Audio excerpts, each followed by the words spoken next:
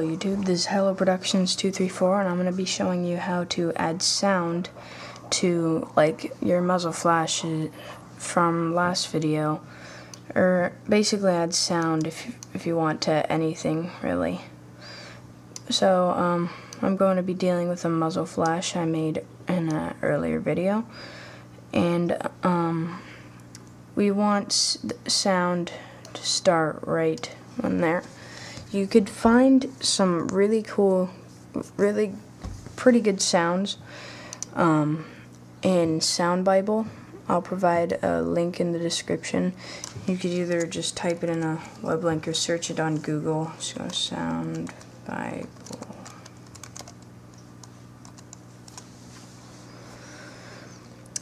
And there you'll have this little search box or whatever.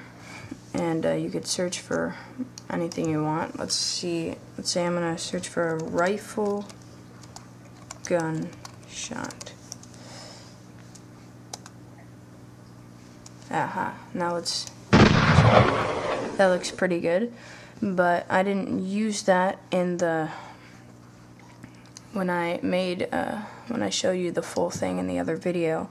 So I'm pretty sure you could use this. Just click on it and wait till it loads, and you could click on wave right here, or MP3 or zip, but I choose wave or MP3. Like, I usually put it in MP3. Get it? And that's basically all there is to it if you're using Soundbible. But if you don't, then you could I'm using like some other sound effects that I have in here,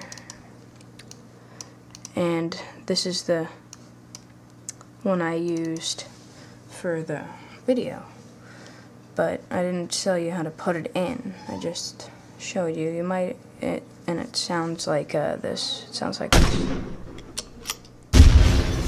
Okay, that's an explosion. This is okay. So if we just drag it in here, it's a wave file. Now just drag it down to the bottom. Doesn't really matter where you put it. I just always drag it down to the bottom. Now it's pretty long, but since I dragged the end time to right here, it won't go that long. And there's a reloading sound in this one. So if we when we don't want to hear the reloading sound because it doesn't show me reloading a gun. So basically what you're going to do is you're just going to click on this little arrow right here. It should bring down audio. Click on it. Audio levels, don't mess with that right now. Click on the waveform. And here you should get some little squiggly waveform lines like that. And it shows you, this is right here. I'm pretty sure that's the reloading. These two right here. So basically what we need to find though is this is when the gunshot starts. It doesn't start right away, so we need to line that up with this part right here. So we're going to Command-Shift-D, and it splits the clip, and just take that part, delete it, and put it into place. And if we go back down to the waveforms, since I cut it like at the exact point when the gun starts, it's gonna play the sound from right there. And just gonna clean up this thing right here. And sorry for the whistling, that's my brother. And there we go. Now the only way to listen to your sound is by doing the render, the RAM preview. So you just click on that, it loads up, and there we go.